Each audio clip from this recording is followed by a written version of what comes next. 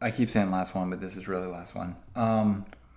Napoleon of the Outlawz had an interesting take, and his take was Vegas could have solved this 27 years ago. I know you kind of spoke and said, without Suge Knight, coming forward, or without anybody really identifying who did it, that was why it was so difficult. But his point was Vegas could have solved this 27 years ago.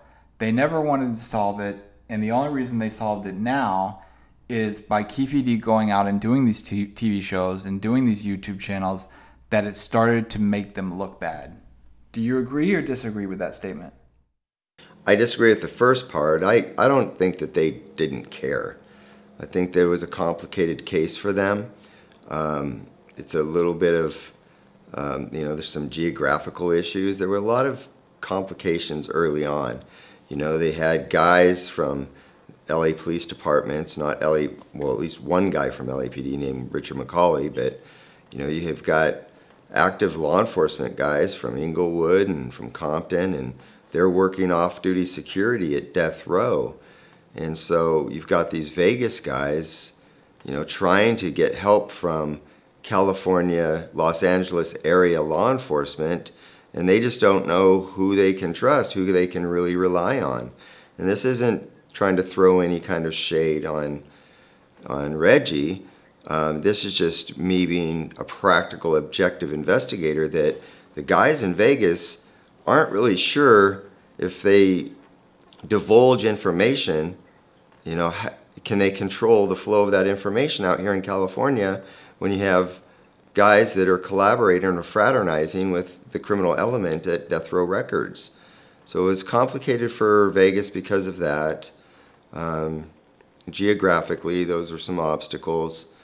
And of course, people weren't cooperating. Eyewitnesses really didn't see anything. It's just like in Biggie's case. It all happens in the, in the blink of an eye. So witness observations weren't particularly helpful. No license plate on the car. There's no traffic cameras. It all happens really quick. Everybody sees something different in that flash of time. They never recover any physical evidence. It's not as easy as people might think to solve some of these things when you have people that won't cooperate with you. Yeah. Kevin Hackey said this one time, and I just want to ask if it's true. Do you believe that video exists of either murder, the Tupac or the Biggie one?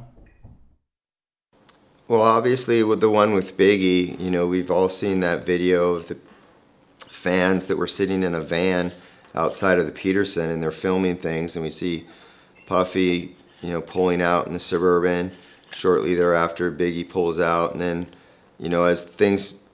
as in that moment of intensity when the shooting takes place, the guy accidentally hits the button on his camcorder and shuts it off for a second and then turns it back on. By the time he turns it back on, you've already got, Biggie in the intersection sitting in the truck, and Puffy running around to try to give him aid, and that's as close to having video footage of the murder.